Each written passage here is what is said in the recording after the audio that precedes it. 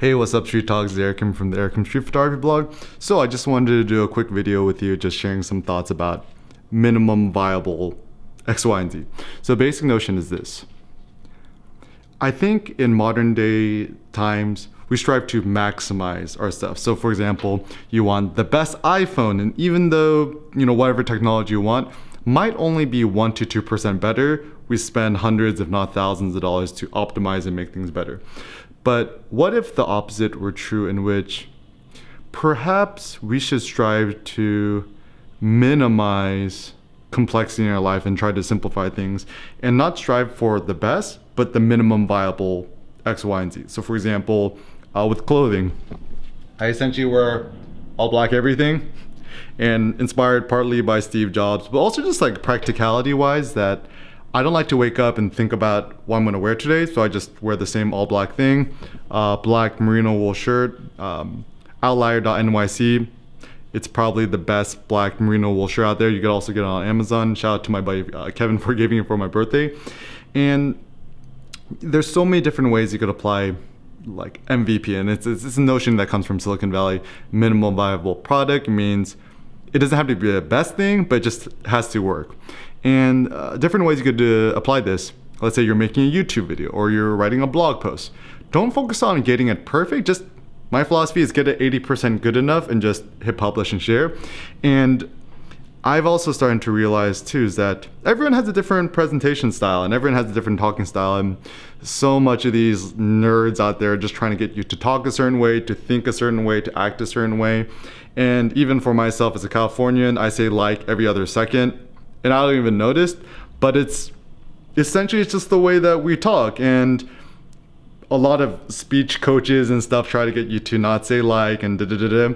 But if it's just part of how you naturally speak, just let it be. Sometimes trying to speak unnaturally the correct way is going to be a huge impediment to your thinking, your acting.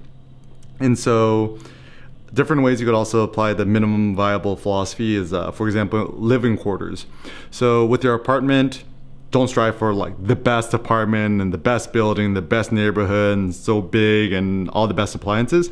Think about what's the minimum viable living situation I could get. So for example, strive to make it as small as possible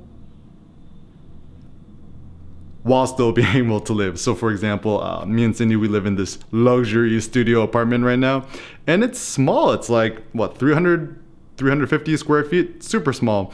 But it's funny because after we lived in Japan and Kyoto, Osaka, and Tokyo, where apartments are super duper tiny, this place actually feels like extravagantly big. So just kind of realizing that however big or small things are, it's just, it's totally up to comparison. But the benefit of having a smaller apartment is I know where all my stuff is. I'm less likely to accumulate stuff because we don't have as much space.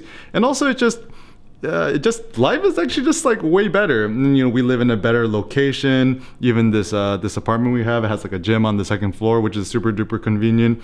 And essentially it inspires me to go out and just kind of explore more and do more. And my philosophy too, even if you want to start your own YouTube channel or start making videos, blogs, whatever it may be, what's more important than how well edited or whatever it is? It's more of just like the content of your idea, the substance of the idea. Just taking just one idea, extrapolate it, and talk about ideas and things which are personally interesting to you. So for example, this idea of minimum viable philosophy or MV something. If you're trying to create a startup, don't try to make it super duper snazzy and perfect. Just try to make it good enough and just put it live. And even when it comes to going to the gym, don't worry about so much of the perfect workout. Just go do some deadlifts, squats, bench press, just kind of keep it simple. So minimum viable philosophy is essentially a bridge between simplicity, minimalism, practicality, just getting stuff done, and overcoming paralysis by analysis, because often too much of trying to get everything perfect is detrimental. So for example, even this video I'm shooting with a Lumix G9, the Leica 12mm 1.4 lens, which is like roughly a 24mm equivalent. I got a Rode video mic on top, and I'm just shooting this in IE mode, which is intelligent auto mode. I don't know none of this, video shutter speed over something, manual modes. And I've actually found that just shooting auto mode is just so much simpler when you're doing videos, because it's just one less thing you have to worry about. And you could just shoot these videos and just let your ideas flow like a stream of consciousness. And even one of the biggest benefits of the mic actually isn't necessarily because the audio quality is better, but it's the fact that, you know, I could go outside, I could go to any sort of situations. So example, like even if I'm in this rooftop terrace, it cuts the audio noise pretty well, and it allows me to just kind of move more freely and just talk regardless of what situation I'm in at. So it just kind of offers a little bit more flexibility in terms of, you know, streaming your ideas and streaming your thoughts. So once again, taking this idea of minimum viable whatever, go to the gym, do the minimum viable workout. When it comes to writing, just get the idea out there, minimum viable blog post, and just hit publish. And even with your car, don't think about getting like the biggest, most perfect car. The smallest car suitable for your own personal needs. With anything, with your diet, fitness, exercise, whatever it may be, just keep it simple, try to keep it minimal, and rather trying to add, think about what you could subtract to your life.